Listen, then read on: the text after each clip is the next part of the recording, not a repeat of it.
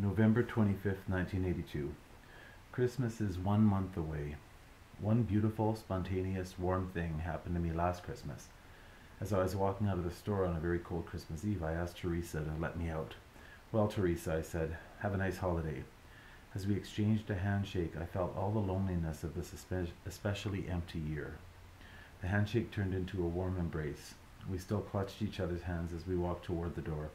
She was there when I reached out for her. From that moment onward, we basked in each other's company until the day she left the store. That's Theresa Cratcher. I have not since seen the person who made my last Christmas just a little merrier. Who shall all this revelation profit? Somebody that I know not who, not I. Yes, yes, I know that my words keep repeating themselves.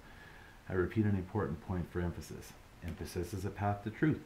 Truth is the swiftest, straightest path to satisfaction. And then my words get wobbly and drunk. A lack of sleep seems to catch up with me quite easily on campus.